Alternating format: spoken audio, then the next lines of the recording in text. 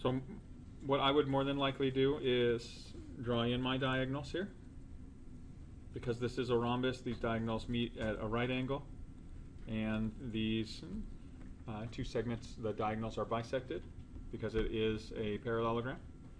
And so that's going to cut this angle in half, so giving me a 25-degree angle here.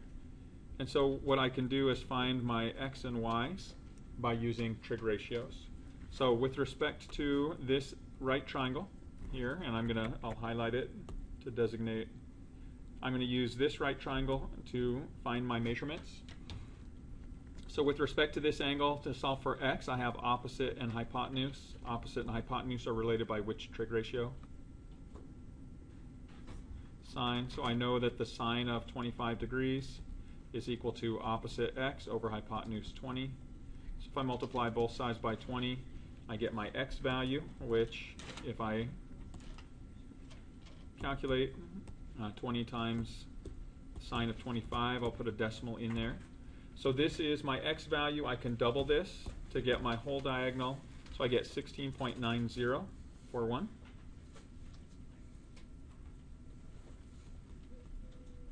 So there's one of my diagonals. And I can do the same thing, but find y in the to find the other diagonal. So I take my angle with respect to that angle. Y is the adjacent leg, and I have my hypotenuse. So adjacent and hypotenuse are related by which trig ratio? Cosine. So the cosine of 25 degrees is equal to adjacent y over hypotenuse 20. Multiply both sides by 20, and that gives me my value for y. Here I get 20 times the cosine of 25. I'll put it in a decimal form. So here's my length for y. I need to double it to get the whole diagonal. So if I double this, I get 36.25. And so these would be my two diagonals. And now I left some space here because I mentioned it, but I want to go ahead and talk through. And it is possible that you could solve this by using an oblique or non-right triangle, just because they give you two sides and the included angle. SAS lends you to use the law of cosines. Okay, so if I were to call this part C, I could say that C squared is equal to the sum of the squares of the other two sides. So 20 squared plus 20 squared minus twice the product of those two sides times the cosine of the angle opposite that, which is the whole thing 50 degrees.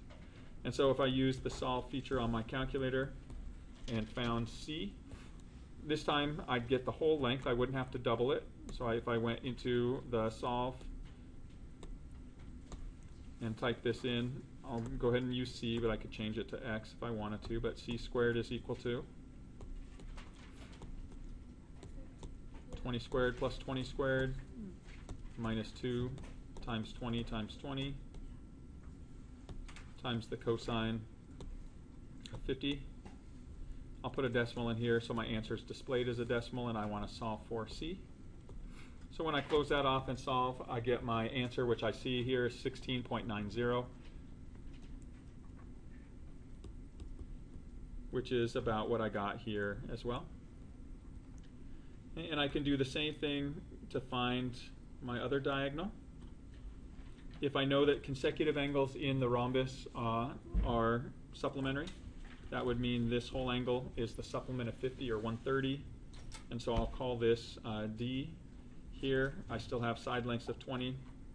So I can use the D squared is equal to 20 squared plus 20 squared minus 2 times 20 times 20 times the cosine of this angle is 130. Solve for D.